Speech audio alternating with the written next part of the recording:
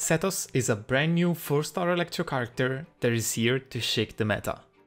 Well, not really. I've been playing him quite a bit and there is one thing that bugs me. But one step at a time. Sethos has two playstyles.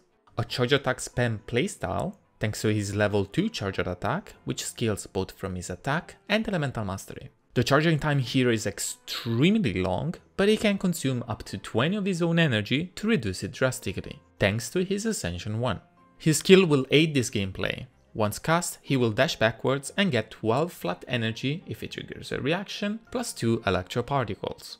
The other Ascension passive will boost the damage of this playstyle based on his elemental mastery. Every 15 seconds, 4 of these shots will enjoy a 700% of his elemental mastery as a damage boost.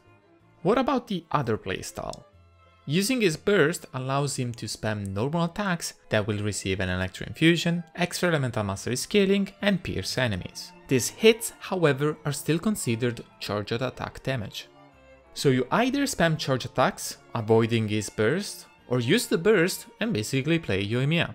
And you can use both, but the charge attack playstyle restricts your rotation quite a bit. You either play him every 15 seconds using just 4 shots, or stay on field a long time and lose a bunch of damage. The burst playstyle will generally yield more damage. But you can also mix them, and if you have a lot of energy at your disposal, you can use the burst and also use the 4 enhanced attacks when it expires, since for its duration it locks you into spamming the normals. I will show you some rotation examples later. And with that out of the way, we can finally talk about Sethos as a character overall, and why the thumbnail says that he only has one team. And the answer is quite simple. No matter how you play him, a very obvious detail stands out. Elemental Mastery is everywhere. You ascend him, he gets EM. His burst playstyle, boosted by EM. Charger attacks, literally scale off EM. Ascension passive, more EM. And what do you pair an Elemental Mastery focused Electro with? There's one thing really, as any other reaction would just be underwhelming or not worth it. And that's Dendro. When Sethos attacks hit an opponent under the Quicken debuff, well, not only the base damage is boosted by all the Elemental Mastery scaling that he has, we will also further boost its damage thanks to the reaction. Spread and Aggravate add to your damage using your level and Elemental Mastery. They are then multiplied by your electro damage, crit and other forms of damage percentage, meaning that any iteration of Quicken teams are just perfect for him. And this includes Hyperbloom in a sense. I talk plenty about this concept in my Enlighten video, but basically, depending on how much Hydro we add to a Quicken team, we shift the amount of Quicken uptime and Hyperbloom triggers. The more Hydro, the more Hyperbloom. The less Hydro, the more Quicken.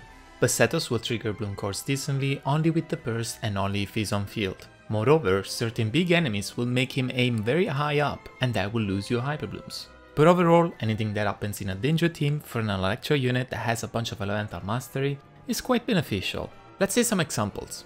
Regardless of the playstyle, a couple of great Dendro units for a rather fragile character like Sethos are Kirara and Baiju. They also don't apply too much Dendro, meaning that an Anemo unit can be easily slotted in. But of course Nahida would be the character with the highest damage ceiling. Hydro can be added in the form of Furina, especially for the charge attack spam playstyle, while the burst plus normal can still use a more classic approach in Yelan and Xingqiu. We can see a great deal of Hyperblooms, especially in this team. And to be honest, that's pretty much it. The last thing you could do in such teams is a dual carry setup where you cut on Sethos on field time by only using his charge attacks, and have another damage dealer with a short damage window. Yae and Tignari are great examples. I'm going to give you 2 rotations now, so that you can understand in a more practical way what to do with him. First, one that focuses on his damage and burst. So we set up our team, and then burst, 2 normals, skill, 2 normals repeated. We interrupt each combo after the second shot because it's a 2-hit combo, meaning that every time we do N1 plus N2, it's 3 total hits, increasing our chances to trigger Aggravate. You can either interrupt it with a dash or just by walking. Let's now use the charge attack playstyle. This one is a little bit harder to make good work of, but an idea could be a dual carry setup with Tignari. Repeating a cycle in which we are on Tignari when his faster attacks are up and Sethos when he is R. Otherwise, just playing any on-fielder that won't take too long and add in 4 Sethos charge attacks every 15 seconds, it's also a good way to use this playstyle. Of course, this is just an example and much more is to be discovered for such a unique character. I've seen texts that quote-unquote cheat energy and showcases where it's built on insane amounts of energy recharge, but for now, nothing really practical.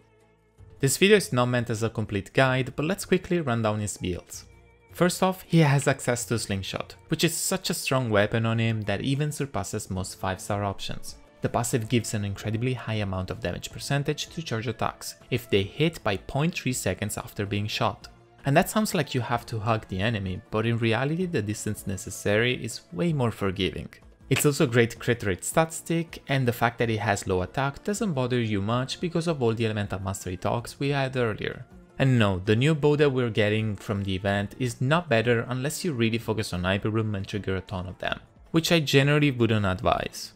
Since basically all your damage sources are considered charge attack damage, Wondrous Troop is just perfect and screams Sethos. However, TF, Gilded, Maliciously with Furina and Rainbow options can be considered quite easily. Your main stats are basically always going to be Elemental Mastery Sands, Electro Goblet and Crit Circlet. He also does not have constellations that make his damage really increase that much. Although C2 is a very good upgrade as it's basically 30% extra damage achievable by both playstyles. If you have any concern or questions about Sethos, make sure to comment below, or let me know if you're enjoying him or, well, if you got him in the first place. Consider subbing for more content and see you in the next video.